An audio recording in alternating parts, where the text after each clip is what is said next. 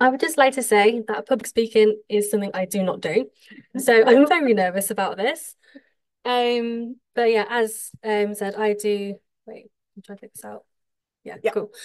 So I am the leader of the youth program. I don't know if any of you have ever joined it or know what it is. But to me, it is something that was life-changing for me, as hard as that is to believe. A little bit about me is them two are my little baby cats.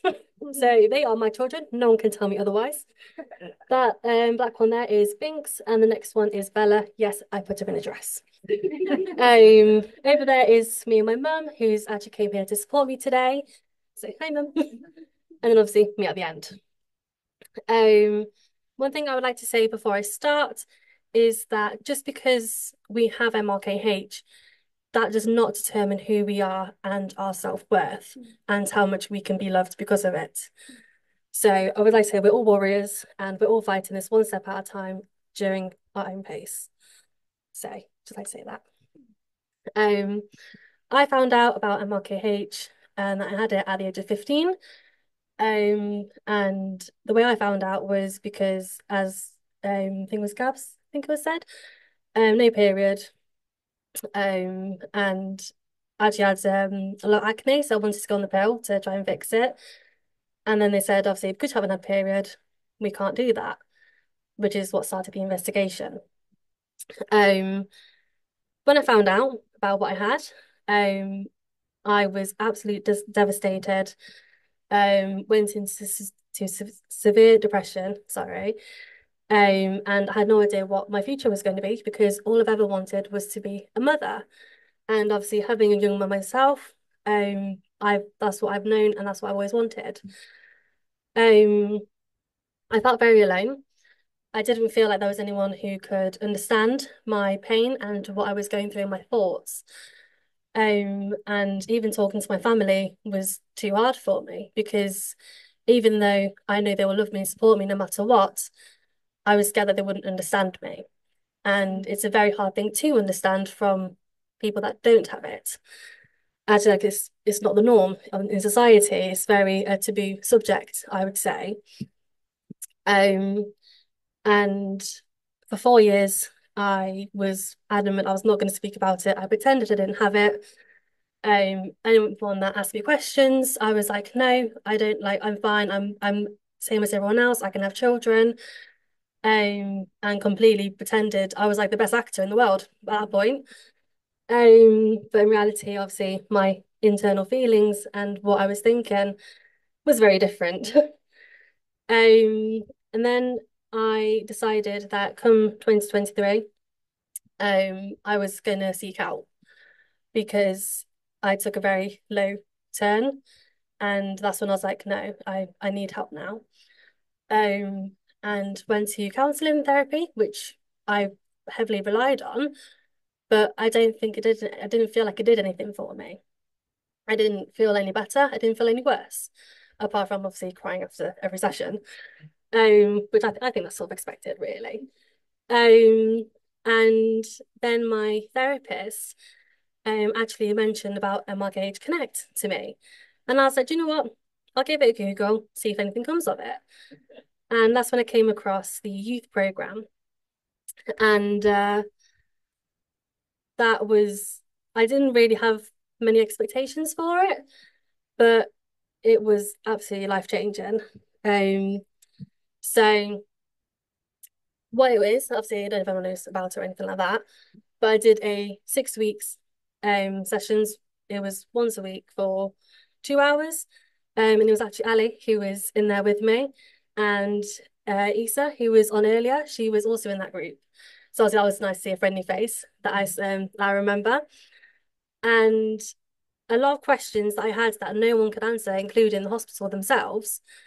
I learned so much about the condition and it made me feel better about myself. It made me realize, you know what, I'm not the only one out there. There are so many others that we just don't know about because no one talks about it. Um, and sorry, I'm getting like a little bit lost. But after the course was done, after all my questions and learning so much, how I saw myself was completely different. I was learning to love and accept myself and realized, you know what, it might be okay. One big question I had during it is, um, if I can't love myself, why would I expect someone else to? And that obviously definitely puts a hindrance on relationships. I was in a very toxic one for a very long time because I didn't think anyone else would accept me for who I was. Turns out that was very wrong. Um, so obviously, as I don't know if anyone knows what this is, or if anyone else here has joined it online. But yeah, it's just little small groups, and we have a very safe heart-to-heart conversations. We can talk about all of our experiences together and any thoughts and feelings we have. Obviously, none of it is medical advice, but it is just a friendly face to talk to, which I'm always here for. I said, like, honestly, I would really recommend it because therapy and counseling did nothing for me, and this did. And this was what, end of last year, and before that I couldn't speak about this. No one knew that I had this. So yeah, got out of that relationship, and lo and behold, I found someone that does actually love me for me, which I'm very happy about. It took me a while to approach the conversation with him, but I wanted to do it before anything serious happened because if he couldn't accept it, I didn't want to hurt myself more by getting into it in the first place. Um, but he was very, very reassuring, said that his thoughts on me didn't change because he loves me, not what I can offer. Um, and yeah, he surprises me every day. Um, one big thing in my opinion, that shows of how much progress I've made is the fact that I'm stood here in front of everyone today talking about this. And it's even I'm like my legs are shaking. But it's it's really nice to see that there are friendly faces and there are people that can relate. And I really hope that obviously me being here is proof enough that it can get better. And everyone at their own pace, as I said, will eventually find love in themselves again. Because now, after obviously leaving the toxic one, I was really happy with myself. I got to the point where I could accept it. I saw the light at the end of the tunnel. Don't get me wrong, I still have low days. And when they're low, they are low. And it's very hard to get out of it. But the love and the support that everyone around me that knows that they give me, it helps tremendously, even if it is just someone to sit in the same room with me and let me cry. It helps tremendously.